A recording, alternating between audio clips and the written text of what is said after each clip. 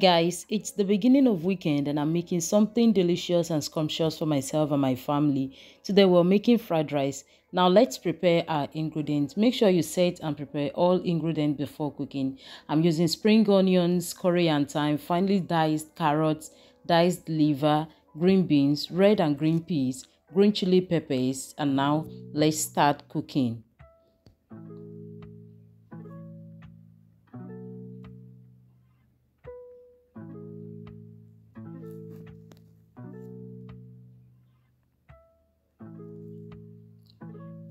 The first thing we'll do is you have to heat up some oil in a pot. I'm not a huge fan of oil, so please add in more oil if you want. I'm not a huge fan of oil. As you can see, I added just little. Add your finely chopped or sliced onions for a minute and keep stirring. The next thing, you go in with your liver and just let it fry a bit as I'm doing in the video here. Keep stirring so that it does not get burnt, alright? At this point, you go in with some blended chili peppers, the one that I showed you earlier. I blended it up with some onions and just keep stirring and let it fry a bit.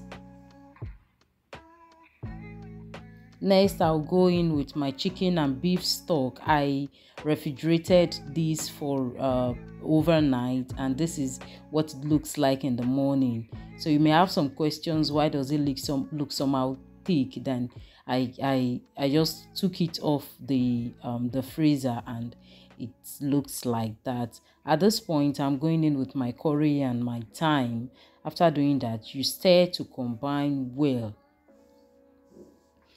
And always remember to cook on medium heat. Do not cook on high heat, on low heat. It has to be medium so your ingredients can be well combined. It does not get burnt or undercooked, or some part doesn't get cooked while some other parts are cooked. The next thing, I'm going to add in my green peas and some red beans, and you bring to a boil. The reason why I'm adding this from the beginning is so that it cooks properly with your ingredients. Okay, it cooks properly with your ingredients. At this point, I'm going to season to taste. This is just my seasoning cube, the powdered one, and salt. Cover and let it boil a little. And at this point, I'm going in with my parboiled rice. You have to stir to combine all ingredients together. After adding your rice, you stir. Make sure you stir very well so that you don't have your peppers or your spices in a particular place. Stir well to combine all ingredients together. The question of the day says that, tell me, if there are no coloring in this rice and there are no seasoning whatsoever to make it look good or green, how come it's so colorful?